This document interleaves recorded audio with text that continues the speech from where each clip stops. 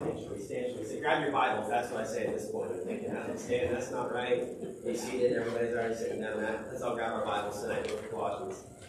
Colossians chapter 2 tonight, book of Colossians. Thank y'all for coming tonight. Aren't you glad?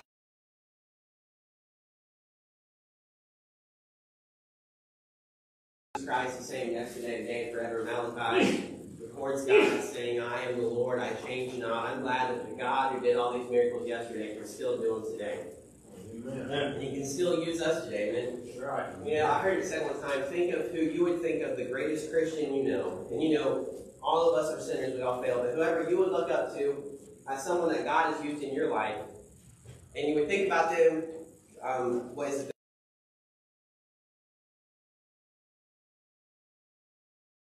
But you realize that you have the same Holy Spirit living in you, you have the same God in you, the same Christ saved you. Whoever you would think as the most holy Christian, the greatest Christian, the one you want to be like, even though we try to be like Jesus, but that one that taught you so much, you can be that because the same Christ that saved them, the same Holy Spirit that works in them is working in you. That's right. As we come to the book of Colossians, Paul warns the church in the city of Colossus. He warns them not to get sidetracked away from Christ. False teachers.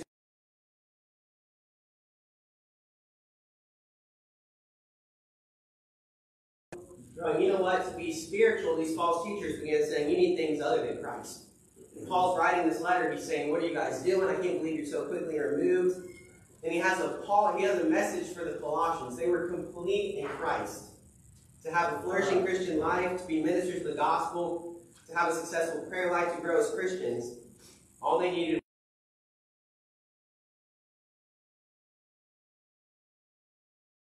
was a European family who saved for years to buy tickets to sail to America. Once at sea, they carefully rationed the cheese and bread they had brought for the journey, and after 3 days, the boy complained to his father, Dad, I'm sick of the bread and cheese sandwiches. I'm sick of bread and cheese sandwiches. I'm not eating another one on this boat trip. There's no way. So the dad hands him a nickel, and he says, go down, get yourself an ice cream or something. And when the boy returned after a long time with a big smile, the dad said, what did you eat? He said, I ate 3 ice cream cones and a steak dinner. He said, how did you get that for 1 nickel? How'd you get all that? And the boy said, oh no, the food is free. It comes with the ticket. They had saved the ticket for the boat, came with the food.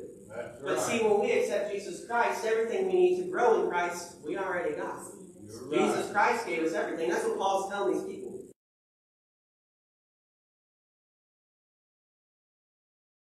And him, these saved people, this church gathered together of baptized believers, the ones that have believed in Jesus Christ, they were complete in Christ. And if you're not saved tonight, Christ will still save you. And you can have each of these things we're talking about. But he says to these Christians, and ye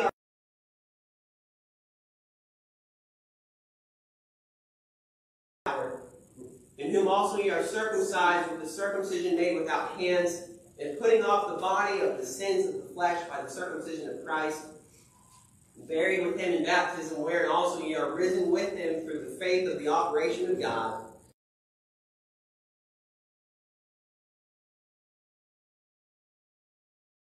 flesh hath he quickened together with him, having forgiven you all trespasses, blotting out the handwriting of the ordinances that was against us, which was contrary to us, and took it out of the way, nailing it to his cross, and having spoiled principalities and powers, he made a show of them openly, triumphing over them in it. We're going to stop there and pray. We'll go on from there in a minute. But let's pray. Lord, as we come to your presence tonight, great things in the lives of those around us, and great things in our lives in the past. Thank you that you're still that God, and you can still do it today, Lord. Amen. Thank you for that, Lord. And there's several are here, Lord, different struggles, whatever they may be going through, Lord, whether it's sickness, problems with others, Lord, whatever it may be, I'm thankful that whether we know it or not, you do know it. Right. And you have the answer. You're waiting to help them, Lord.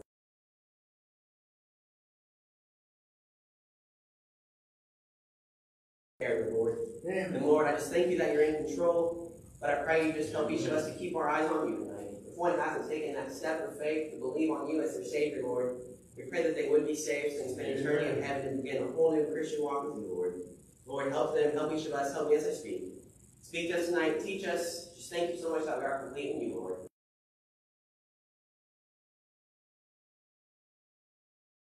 in him. These teachers were coming and they were saying, you know what, you need to follow this or that or do these different things. But Paul essentially tells them, you're complete in him. You have the complete package.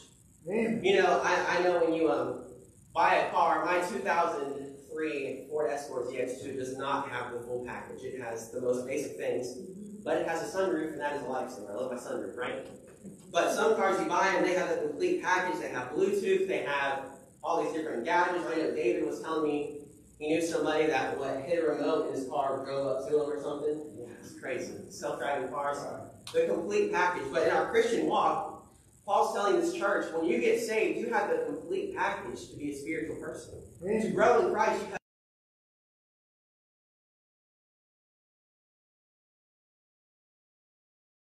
more powerful than anyone. He's in control of everything. He's the King of Kings. He's the head of all principality and power.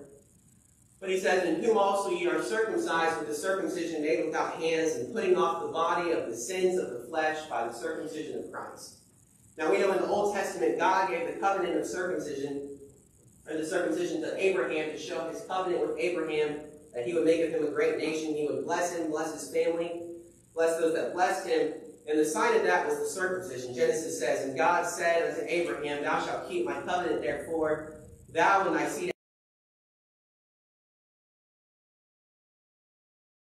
after thee, every man child among you shall be circumcised. And he goes on, but that was something in the Old Testament, and Paul's saying, you guys do not need to follow this Mosaic law, this law of Moses, these things God gave you in the Old Testament. You don't need to follow these because Christ took care of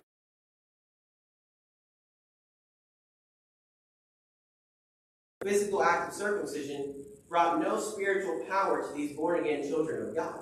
Right. See, they had Christ living in them. Nothing they could do on the outside could fix their spiritual problems. Romans 2:25 says, for circumcision verily profiteth, if thou keep the law. But if thou be a breaker of the law, thy circumcision is made uncircumcision. So if you follow everything in the Old Testament,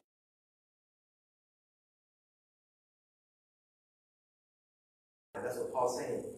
He says, therefore, if thy uncircumcision keep the righteousness of the law, shall not uncircumcision be counted for circumcision?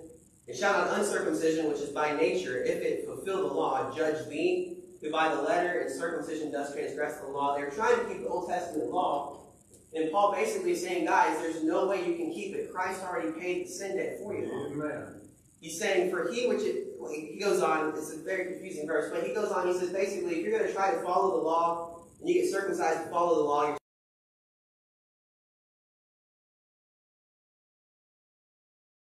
God mentions several times being circumcised spiritually, not having so much a change in your flesh, but a change in your heart. Right. That's what Jesus did for us. But even in the Old Testament, Deuteronomy 10:16, circumcise therefore the foreskin of your heart. 30 verse 6 of Deuteronomy says, and the Lord thy God will circumcise thine heart. Jeremiah 4:4 says, circumcise yourselves to the Lord and take away the foreskins of your heart. Jeremiah 6:10, Ezekiel 44:6 and 7.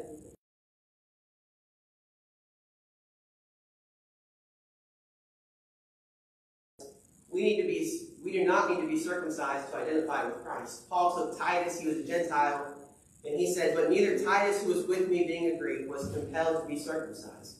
And that because of false brethren unawares brought in these other false teachers that were around Titus, who came in privily to spy out our liberty, our freedom, which we have in Christ.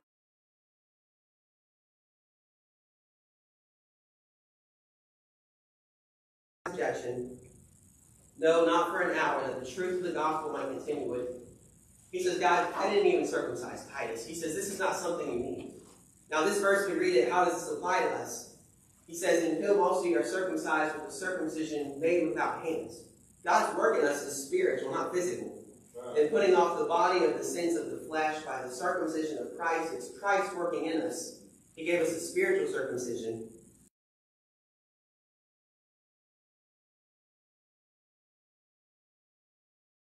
With him in baptism, in verse 12, wherein also ye are risen with him through the faith of the operation of God, who hath raised him from the dead.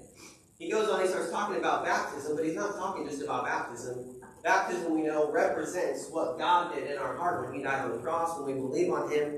Baptism shows outwardly that we have accepted Christ as our Savior. Ephesians 2:8-10 says, "For by grace are you saved, through faith, and that not of yourselves. It is the gift of God, not of works, lest any man should boast." So Paul says here, buried with him in baptism, with Christ in baptism, wherein also ye are risen with him through the faith of the operation of God. It's the operation of God that we believe in that saves us. Right.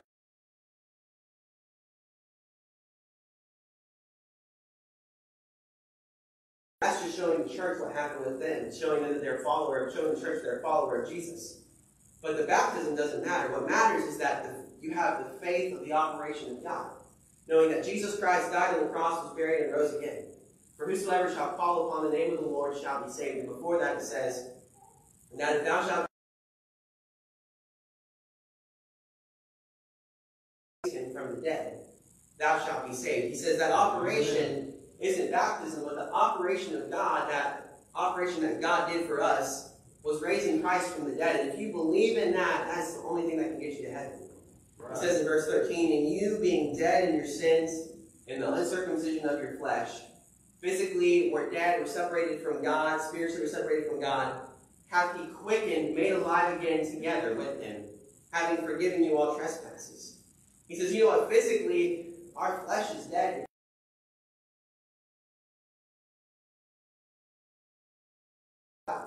Right. Physically, he says, God made us, or spiritually, God made us alive together with him, as we talked about Sunday night. He forgave us all trespasses.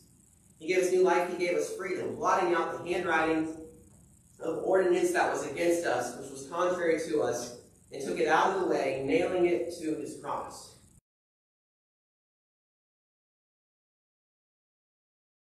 The Jews that were a picture of Christ, it literally says we're going to see it's a shadow of the things to come. But he says that Christ made us free from that. Christ paid the debt, freeing us from the law to enable us to free.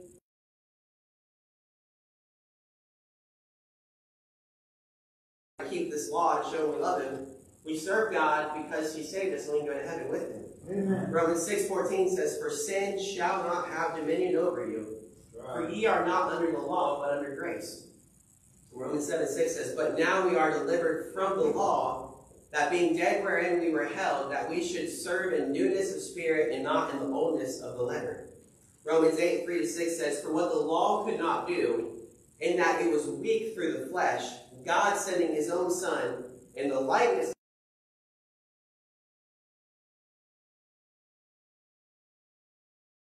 fulfilled in us, who walk not after the flesh, but after the Spirit. For they that are after the flesh do mind the things of the flesh, but they that are after the Spirit, the things of the Spirit. For to be carnally minded is death, but to be spiritually minded is life and peace." Right. God says we're not under the law, but we're under grace. He's teaching these things. And he says God gave you freedom. That handwriting of the ordinances, that law that was written for the Jews to follow, you don't have to try to keep that. You have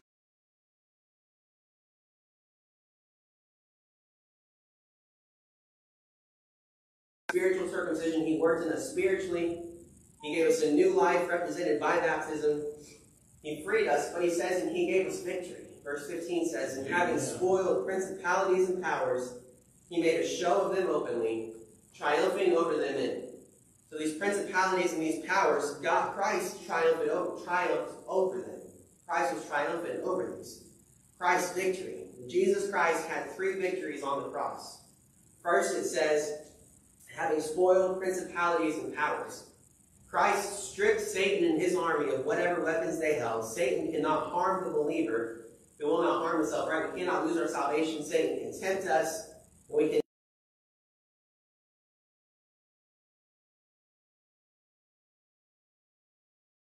pray, as Peter did, that Satan can use his weapons against us. We'll never lose our salvation, but our fellowship with God can be hindered. Right. But Jesus Christ spoiled all principalities and powers, and he made a show of them openly. He showed through his resurrection, when Jesus Christ rose again from the dead, it proved that Jesus Christ was who he said he was the Son of God, and that God was truly the God who he said he was, and that they defeated Satan. In his 3rd victory, it says, triumphing over them in it. Now, I thought this was interesting. Whenever a Roman general won a great victory on foreign soil, he took many captives and much loot and gained new territory.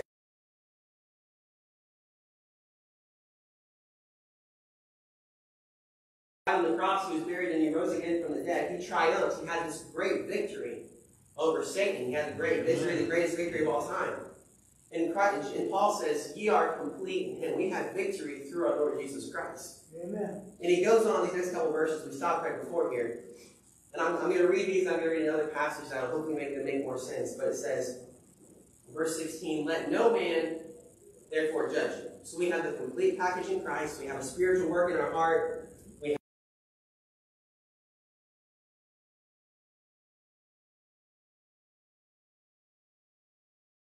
have happened before, therefore, let no man therefore judge you in meat or in drink or in respect of the holy day or of the new moon or of the Sabbath days, which are a shadow of the things to come. But the body is of Christ.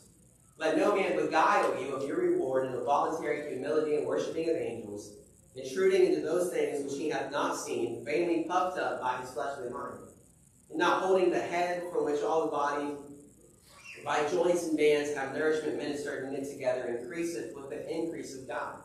Wherefore, if ye be dead with Christ from the rudiments of the world, why, as though living in the world, are ye subject to ordinances? Touch not, taste not, handle not, which are all to perish with the using after the commandments and doctrines of men. Which things have indeed a show of wisdom and will worship, and humility and neglecting of the body.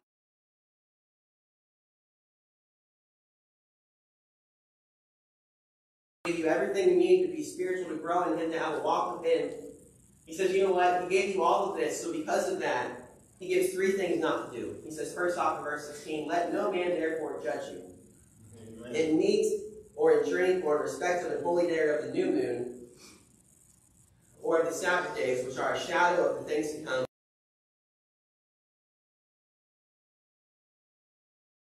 I don't know if anybody else can. Paul and Mark probably can. But you can see my shadow, right? The Old Testament, the law, was a shadow showing them who Christ would be. Now, if you had to sit and watch this shadow the whole sermon and that was all you got, that'd be ridiculous, right? It'd be so hard. But he says, Jesus Christ, the law that God gave the Old Testament, he says they were a shadow of things to come, but the body is of Christ. Now, what's easier to see? What's easier to follow? A shadow or the body? The body is of Christ. See, when Jesus Christ died on the cross and saved us, he gave us everything we need to get to heaven, everything we need to grow in him.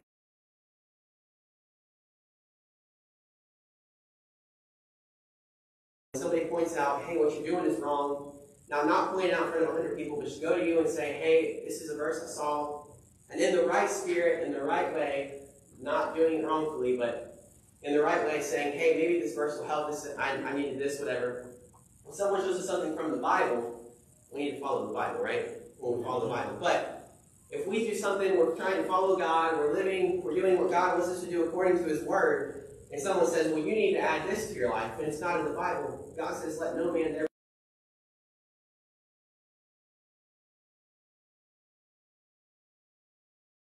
and beguile you of your reward in a voluntary humility and worshiping of angels, intruding into those things which he hath not seen, vainly puffed up by his fleshly mind. He goes on, he says, let no man beguile you. Now, when Satan went up to Eve in the Garden of Eden, he beguiled Eve. He tricked Eve. She lost her reward, right? She was kicked out of the garden. He says, let no man beguile you of your reward, of your walk with Christ. Not that you're going to lose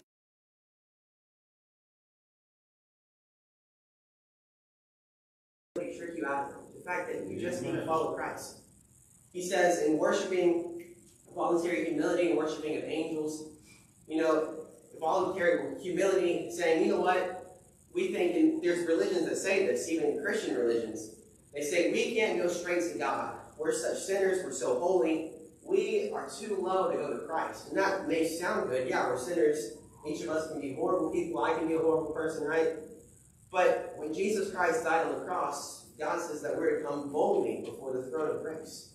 We're to go straight to God. He says, not voluntary humility. You're not too low to go to Christ. We're supposed to come to Christ. Jesus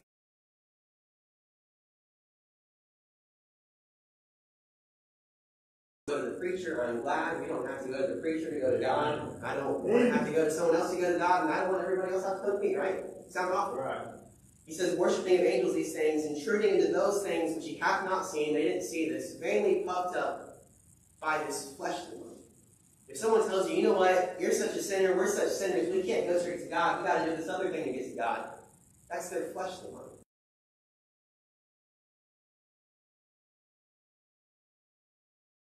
holding the head. You see in chapter 1, verse 18, it says, "And he, Christ, is the head of the body."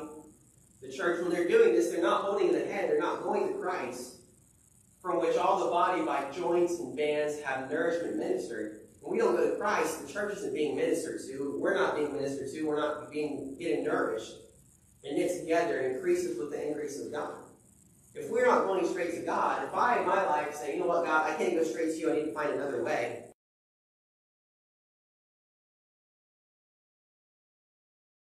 Going another way besides going to God, our church is not going to increase. We're not going to grow in Christ. Right. We need to increase with the increase of Christ.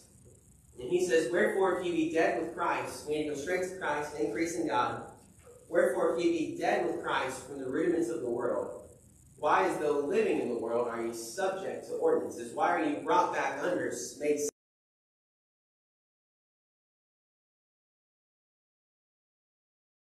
touch not, taste not, handle not, which are to perish with the using, which all are to perish with the using, after the commandments and doctrines of men. Which things indeed have a show of wisdom and well worship and humility, and neglecting of the body, not in any honor to the satisfying of the flesh. He says, why would you be brought back under an extra biblical law? Something that you don't have to follow. Why would you not? He said, they say touch not, they say taste not, they say handle not. But these things God.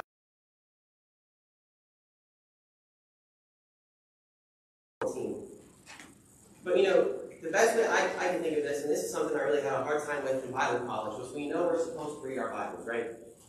We know we're supposed to read the Bible, have God's Word in our heart and our lives, but everybody does it different. Okay, so I know Pastor, he listens to his Bible on his phone. I think Dad reads about a chapter a day, sometimes to study for Sunday school. I know someone told me when I teach a lesson in class, I'll study that lesson.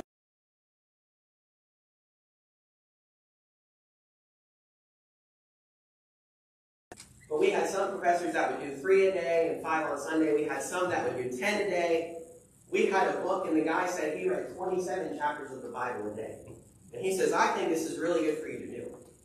Now, if somebody said they did 20 chapters a day of the Bible, now we know we're supposed to be reading our Bible, right? But what works for me in my Bible reading is not going to work for you. Right. See, if I do what someone else did, if I try to read 27 chapters a day, I'm going to drive myself crazy and end up just quit reading my Bible, right? I'm brought back under the enslavement of a doctrine, a commandment of men.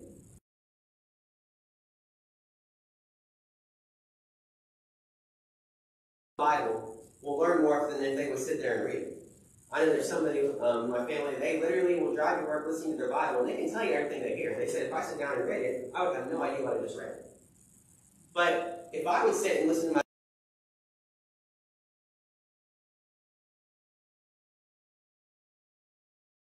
If somebody has time to read 20 chapters a day, great. But if all you can do is read 1 chapter a day, putting forth the best effort you can, honestly, giving God your best, all God asks us to do is give attendance to reading, right? Just an example, reading our Bibles, we're all going to do it different. I can't say Tony's doing his Bible reading wrong, or Mark, or Dad. We're all going to do it different.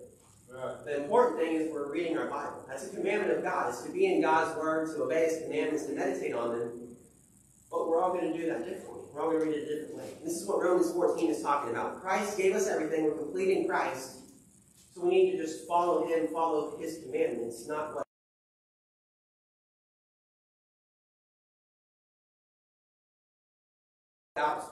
doubtful disputations. For everyone that believeth that he may eat all things, another who is weak eateth herbs. He says, so when you guys get together as a church, there's going to be somebody who says, you know what, we're allowed to eat everything, and somebody else who says, I'm just going to eat leaves. I'm just going to be a vegetarian and just eat herbs, right? He says, let not him that eateth everything, despise him that eateth none. And let not. So if they're both saved, it really doesn't matter who eats what, right? They're both saved. Mm-hmm. In verse 4, he says, who art thou that judgest another man's servant? To his own master he standeth or falleth. He shall be holding up, for God is able to make him stand. One man esteemeth one day, lifteth up a day, one day above another. Another esteemeth. He that regardeth the day, regardeth it unto the Lord. If they honor a holy day, there's a holiday that they say is more important than the rest, and you have to do this certain thing on the holiday. If they're doing it unto the Lord, not for a show, not to show me what they're doing, not to show others, But if they're doing it for the Lord, a conviction between God and them, and he says, you need to do it unto the Lord, and he that regardeth not the day, to the Lord doth he not regard it. And he's doing it just like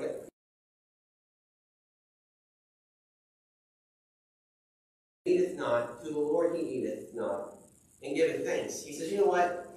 If you're honoring one day, you're doing your absolute best for God on the day that you think you set apart as the best day of the year, the most important day of the year. Or if someone says every day is the same, we need to live for God every day exactly the same, just worry about you. Do it unto God. Keep your focus on God. If you say, you know what, there's certain diet restrictions I'm going to take, do it for God. And if someone else has a different conviction,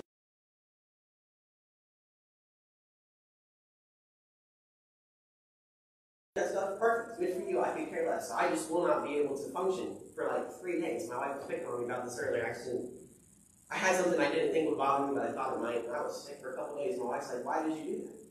But if we have things that we know hurt us and not others, or we think God doesn't want us to eat this, we shouldn't push that on others. We should just keep that all between us and God. Verse 7 says, for no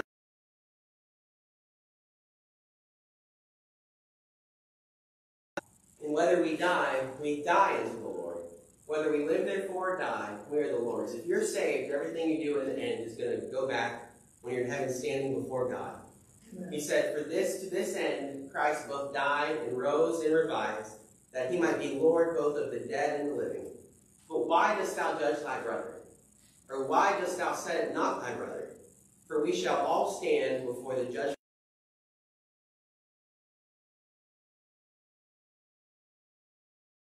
of the Spirit. We're going to answer for that. But if we do it and we try to force someone else to do it, and God didn't put on their hearts, and we quench the Spirit by forcing someone else to do it, basically we're going to stand before God. He says in verse 11, for it is written, as I live, saith the Lord, every knee shall bow to me, and every tongue shall confess to God. Right. So that every one of us shall give account of himself to God. Whatever we do in our lives, we're complete in Christ. We have everything we need to be the Christians that God wants us to be. But in the end, we just need to do it for Christ, because we're all going to stand before God. Amen. Verse 13 says, let us not therefore judge one another anymore.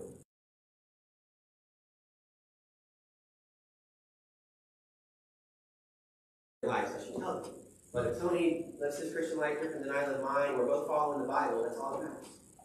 He says, let us not therefore judge one another anymore, but judge this rather, that no man put a stumbling block or an occasion to fall in his brother's way. I know and am persuaded by the Lord Jesus that there is nothing unclean of itself, but to him that esteemeth anything to be unclean, to him it is unclean. But if thy brother be grieved with thy meat, now walkest thou not charitably. Destroy not him with thy meat, for whom Christ died. See, back then there's meat sacrificed to idols all the time.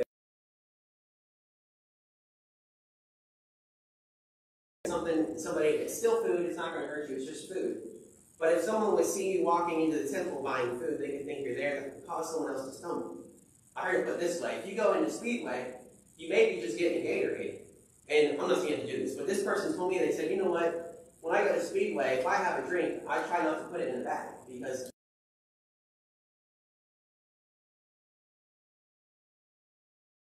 you know what, there's nothing wrong with going to Speedway, but I want everybody to know when I'm walking out, I'm just walking out with Gatorade, right? I'm walking out with something else. I don't want someone to stumble. I think I'm having something else. Now, if you can't carry the Gatorade as you're walking out, don't trip on your way out. I'm not saying that. I'm just saying that's the illustration they gave me. Right? Don't kill yourself walking down the Speedway. He says, if thy brother be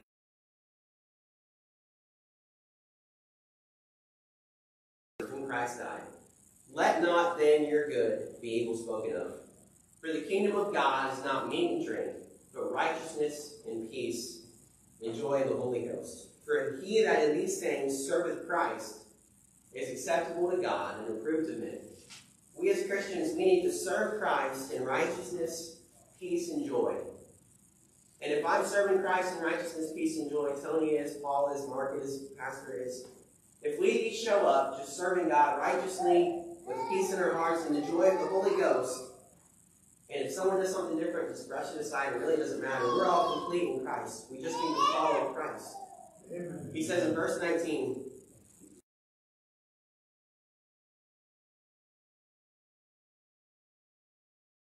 therefore follow after the things which make for peace, and things wherewith one may edify another. For meat, destroy not the work of God. If there's something small, like whether you eat meat sacrificed to idols or not, don't destroy the work of God over something small. If you have a different conviction than someone. All things indeed are pure, but it is evil for that man who eateth with offense. Now, if I don't have a problem with it, but I know it's going to trip Mark up, I shouldn't go eat meat off of their idols in front of Mark, right? It's going to cause him to lose his mind. He says, it is good to eat neither flesh, nor to drink wine, nor anything whereby thy brother stumbleth, or is offended, or is made weak. Hast thou faith? Have it to thyself before God. Happy is he that condemneth not himself in that thing which he alloweth. And he that doubteth is damned if he eat, because he eateth not of faith. Whatsoever is not of faith is sin. So some of this message,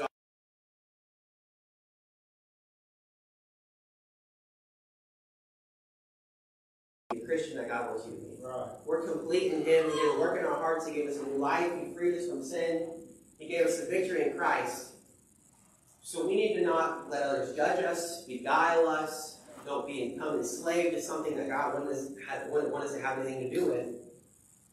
But everything we do, we need to do it in faith. If we can do something, happy is he that condemneth not himself.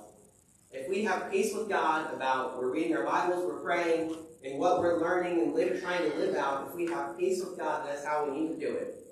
And we need to keep living for God, because one day we're going to stand before him and answer to him, not anyone else. But in our lives, if there's something that maybe no one else has a problem with, but it says, he that doubteth is damned if he eat, because he eateth not in faith. Now, not that they lose their salvation, but quench not the spirit, 1 Thessalonians says.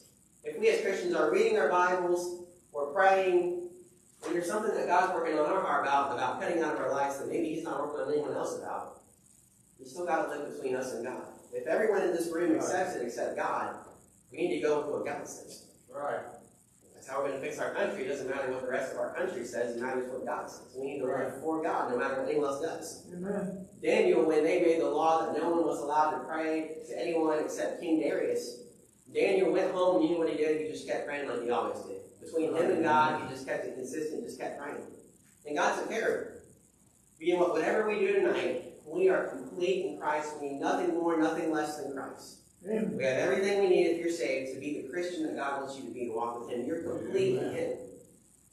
Just make sure everything you're doing is for him, in him, through his power. Line up with his word. You have peace with God about it. Amen. Make sure we're living right with God. And tonight, if you say, Micah, I've never had that moment when I accepted Christ as my Savior. I know that I've sinned, that I've done things wrong with God. I'm not sure if I get to heaven. Well, the Bible says the wages of sin is death. But the gift of God is eternal life through Jesus Christ our Lord. If you've never made that decision to follow Christ as a believer tonight, do that tonight, and you can have everything you need to get to heaven, everything you need to be a holy Christian. You don't need to work your way to heaven. You can't.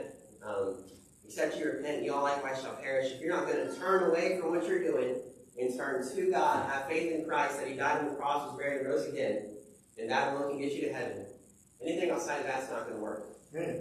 But if you simply place your faith in Christ, faith cometh by hearing, and hearing by the word of God, and whosoever shall call upon the name of the Lord shall be saved. You too can have everything you need to get to heaven, everything you need to follow God, to have peace with God. You too can be complete simply by having faith in Christ. Amen. If we confess with our mouth, if we believe in our heart that God has raised him from the dead, thou shalt be saved. We need to simply believe on Christ. First of all, must I do to be saved? Believe in the Lord Jesus Christ. Amen. As our heads are bowed and eyes are closed, if you're not saved tonight, Christ did literally everything for you to be saved. Let's all stand. You say, Micah, I've never had that moment when I believed in him. I've been trying to get my way to heaven. I've been trying to follow him. Each of these things, he said, but you can't work your way to heaven. You just have to follow Christ. But Christian, if you say, Micah, I'm saved, but I feel like I'm not doing what God wants me to do, just get in his word, follow what he says to do. He made you complete. You can do anything God wants you to do through him. As our heads are bowed, eyes are closed, you know, whatever begins playing. Have faith. Whatever you do for God, trust. Just make sure your conscience is pure with God, just lines up with his word. And if God gives you peace about it, you're complete in him. He's given you everything you need to have a successful Christian life in him, by his terms of success. You say, Micah, everyone thinks I'm doing good. Maybe there's something between me and God that no one else knows about, no one else has picked up on it. You need to take care of that tonight. Get that out of your life. You say, I don't know if I can overcome. Christ made you complete. He gave you everything you need to overcome that. Whatever that temptation is, that besetting sin is. If you're not saved tonight, Christ paid the way for you to get to heaven. He died on the cross, buried and rose again. Simply trusting in Him and you spend eternity in heaven. You need these things tonight, bring it to Christ. You can have everything you need in Him tonight to be who He wants you to be.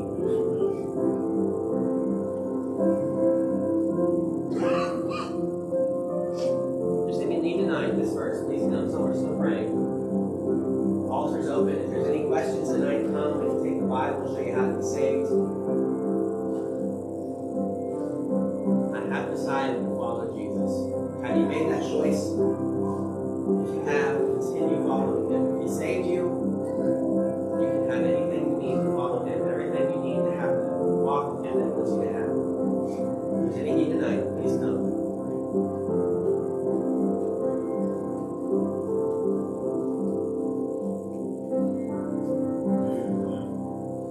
Amen. Thank you. I said to God, I suppose. We praying for Flynn and Lily. Will be coming in Sunday morning. And God will choose this as a prayer. Our Father in heaven, we just thank you.